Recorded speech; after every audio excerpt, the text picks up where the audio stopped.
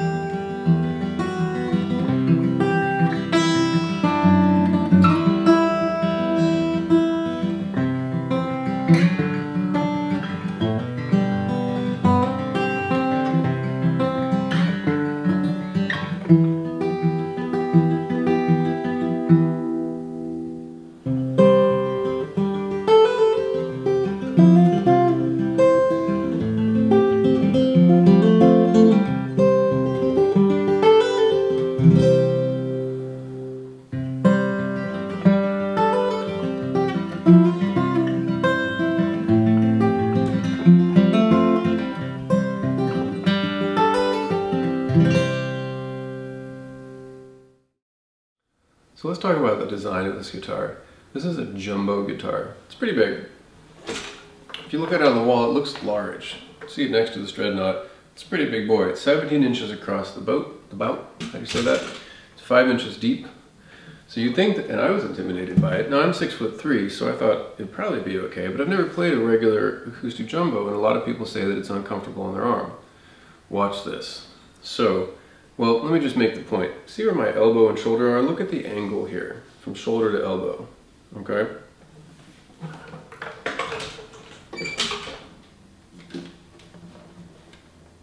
My elbow's higher. Like, I can feel it. It's less comfortable.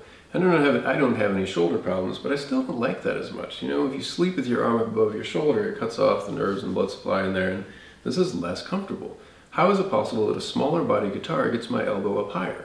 Well, carbon fiber is the short answer. But let's look at a standard dreadnought. So this guitar cuts straight across the bottom, because that's how they make them, and all the angles are sharp along the edge. So when you tip it toward yourself and angle it a little bit, the guitar is actually sitting on a sharp edge in the back of your leg. And you become really aware of this when you play one that's better. We'll talk about it in a second. There's also a sharp edge here, which pokes against my ribs, and then there's a sharp edge here. So all of those take up a lot of space.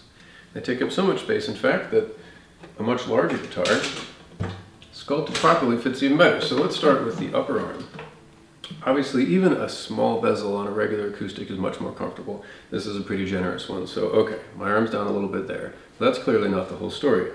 He did a nice generous sculpting for the rib area here, and that's nice too. So instead of having, when you pull it into your body, especially with the weight of two arms, it's comfortable. You don't even feel it, whereas on a normal guitar you do. But the bottom is where the real genius came in. So instead of cutting straight across, you cut it this way. And furthermore, instead of cutting it directly across the body, they cut it that way. See how that's not straight across? Well, it makes sense, because no one plays a guitar like this. You angle it this way and you angle it this way. So they just accommodated to that. And so you end up actually with a jumbo with a deeper body, 5 inches. It's even more comfortable because now you're distributing the weight of the guitar and your arms across a greater space on your leg, and none of it's being focused onto a ridge. So it's really comfortable. How is it? Who wouldn't want a jumbo, the sound quality of a jumbo guitar in something that fits so well? I think this is an amazing, amazing instrument. I'm going to get to the sound tool in a second. Let's talk about the neck first. It's technically a 12th fret guitar. The body ends at the 12th fret. But you can really access these higher frets. I'll talk about this contour in a second too. Because they've cut away, usually the body comes down from the side of the neck, but here it's actually cut away all the way back. So you can get your heel all the way up to access those higher frets.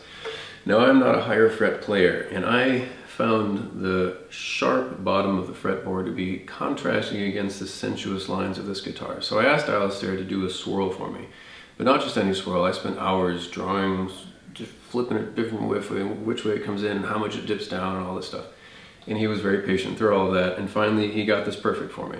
So I have my little swirl. So I knocked out a couple of frets is the point. I have 20 frets now, instead of the regular 22. I think those numbers are right, but anyway. So 2 points in there. 1, the fretboard is awesome if you do like the higher frets. 2, Emerald Guitars is awesome, in which they'll customize anything for you if you want it. Fantastic company. The neck is great. Carbon fiber, if you don't know, it won't warp, it won't twist, it won't crack. I've left carbon fiber guitars in trunks in over 100-degree temperatures for multiple days, and they've been fine. Granted, I have a white car, but still, haven't done it with this guitar, but I've done it with others. But you'll never have to do a neck reset or fix your frets or anything. You're never going to have cracks or warps, nothing. The humidity won't affect it. The temperature, to a degree, won't affect it. They're much sturdier guitars than wood guitars. You don't have to worry about humidifying them or where it is in the room or any of that. So that's great. The neck was set up really nicely. I have a blue one too. Now that one, the action was a little low, and so I went in with the included fret truss rod wrench. I went counterclockwise about a half turn, and I think that means it's a double action truss rod because it gave the neck a little bit of bend, I think. I'm not a pro on this stuff, but it worked in any case. It was a quick fix. This one came up set up just perfectly. The neck contour is great. I forget what they call it, but I like it a lot. I am a little more tolerant on neck shape than some, but they will make whatever neck shape you want. Pretty cool. So if you have a specific one, that's great. So those are the main. I got a pinless bridge because I think it gives you more control over muting, because you can just touch that saddle versus having to jump over the pins and get all the way onto the strings. I like that muting color, and they did a very nice pinless bridge, so another customization on my part. I like the way they did the headstock. You know, I always liked flared headstocks, but it often means that the strings kind of overlap each other in contact as they go past the pegs here. And having one where the strings are all separated is really the classier way to do it. The only thing that was a little tricky for me is that I like to use a plug for G7 capos. They're awesome. 2-finger use. You can drop it right up here. Never have to even use your 3rd finger. Having the extra real estate on the headstock was kind of nice. because you want it to come in at this angle because it's awkward to come at it from that side. And you can do it across the whole headstock, but getting over there is difficult. So, but the solution has just been to clip it on the tip, and it works great.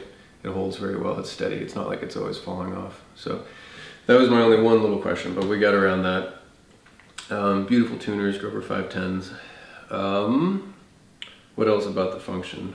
I had them put Lumiglow, I forget what they're called, but they're glowing fret markers. Probably unnecessary, but it's a nice touch. And he did a beautiful job with that. So let's talk about the sound hole. It has a lot of unexpected benefits. So one, it looks cool.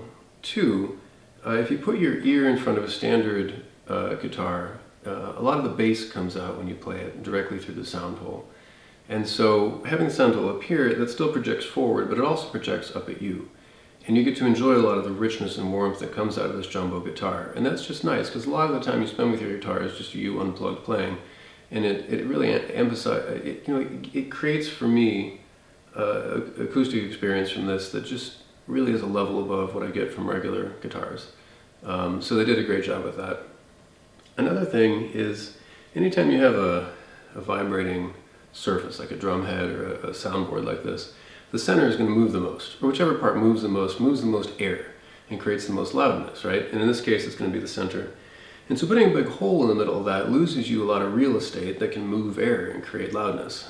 Now this is a very loud guitar. I don't know if it's exactly because of that or what other design elements, but I think that contributes. So that's the second nice feature as far as the sound goes, as far as the sound hole goes. My favorite thing about the sound hole, the way it's positioned, is that I have stuck a little tuner, a D'Addario clip-on headstock tuner right here. I sawed off the little peg with a coping saw, and I used some dual lock to stick it to the inside. You can use Gorilla Tape if you want. Dual lock works just fine as far as sound pickup, and then you can change the battery more easily. But anyway, let me show you. It's right there. It's the most perfect place you could possibly put a guitar tuner. Headstock tuners are, they're okay, but they're always getting caught on stuff and falling off, and they're just hard to keep track of. It's really easy to drop them. This Martin has a great tuner. It's built into the side, the F1 Aura system. But you hit it, you have to hold it for a second. It shows you the F1, you wait, and then you can hit the wrong button and change things. It's a pretty good tuner, but this is even better because it's a dedicated thing. It's out of view. It doesn't catch on anything. It's perfect. Like honestly, it's my dream. I really care about having an onboard guitar tuner because I hate the clip-ons and you can't always use your phone. So this is it's just the best thing ever. You can tell I'm excited about it. I really am. I think they will install one for you if you want, but you can just do your own. The other thing I did is I got a little cheap pick holder and I stuck it to the inside. And maybe you can see that. Maybe you find it unsightly, but I think it's a fine compromise. And it's another thing, I don't have to have one stuck to the back of the neck or the headstock somewhere, which can make it ugly and can interfere with the, hooking on things and in the case and so on. So how great to be able to just do it right there. I love it. Well, not to mention battery changes. Of course, you can get in there and change the battery easily. You don't have to loosen the strings like you would on a traditional guitar. So it's a great design. All right, the aesthetics of the guitar. So the most obvious thing, obviously, is this big piece of wood veneer. So we'll get to that next. Let me first talk about the carbon fiber weave itself. In photos, in their stock photos, it looks really bright. You can see it very well. In people's photos they take in their homes, these guitars often look kind of black. It's hard to tell what color they are.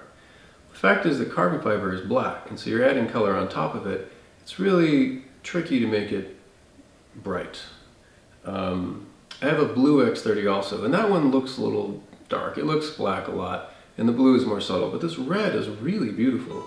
And it's more like a gemstone, like a faceted, like a ruby, where there's sparkles as you move it, or like an opal or a labradorite or something that just changes as you look at it. And there are so many different surfaces in the weave of the carbon fiber that as the light hits you get this amazing gemstone-y sparkle, especially the little teeny fiber ends and so on. It's beautiful. And in the photos, when I saw the back and sides, I used to think it looked a little boring, just straight carbon fiber, but in person it's magical. It's so gorgeous. You got to see it in motion to really appreciate what the carbon fiber looks like. Especially the fretboard here, it's black, the strip of black, and then the red behind it. When you're playing, it's just beautiful. So that's cool. And then I like the way that it flows into the veneer. They've made these transitions with the black shadowing just perfect, so gorgeous. Which brings us to the veneer. So when I first saw these guitars and saw the veneers, I thought, what are you doing putting wood on a carbon fiber guitar? It doesn't make sense. It's carbon fiber. It isn't, you know, when you have an exotic wood guitar, that's wood. So if it's a beautiful wood, it's just a beautiful wood. Well, really though, most guitars don't need to be made of anything exotic. And all these exotic grain patterns are just for decoration, right? So if you're using exotic wood to decorate a wood guitar, is there really anything wrong with using exotic wood to decorate a carbon fiber guitar? I don't know. It allows you to use the most exotic pieces of wood, which would probably be inappropriate for guitar building. And it also preserves it forever, because this is fused under some resin now, so it's never going to crack on you or go dull or even get a spill on it and get stained. And you don't have to worry about humidifying it or any of that. So you get to enjoy the most beautiful works of Mother Nature preserved forever on your guitar. Pretty cool. The other thing it does is otherwise these guitars are all the same. So now this guitar is only mine. There's no other one just like it. Whether you like that or not is up to you, but it's kind of cool. So the veneer is gorgeous. When the full light hits it, of course, you get all the colors of it, but even in mixed lighting, it just, the way the light plays across the wood grain, kind of like koa, the way it kind of moves and shimmers, it's just beautiful. And it's natural, you know, so you can get lost in it. Every tiny dot is different, and individual, because it grew from something real. So you feel kind of connected to nature again, even if it's only a micron thick or however it works. Anyway, I love it. I think it's so beautiful. And then what else as far as aesthetics? They, using a black nut and saddle was really classy. Like, that seems obvious, but I have another carbon fiber guitar where they went white there. It doesn't look good. You know, the white just looks off-white, and I don't know. Oh, of course they put wood on the headstock too. And what else as far as aesthetics? Just, you know, the saddle design. It's a beautiful all-around guitar, and the fact that it's so functional and beautiful, it's just cool. I got this Walker & Williams. I just thought this strap is cool because the colors kind of go. And this is a pretty good deal on Amazon. I think it was 30 bucks. It's a nice strap. So I think that about wraps it up. My goal with this video was to make a video that if I went looking for a review, would let me look in, around, really see what the guitar was like, hear about it, get all the details, see what it was like to own this guitar. And so I've hoped to show you a lot of video and give you a lot of subjective impressions that will give you as much of the experience of owning this as you can get. And then honestly, go get one. They're expensive, but you never have to worry about it. You get tons of sound in a comfortable guitar. They're just fabulous.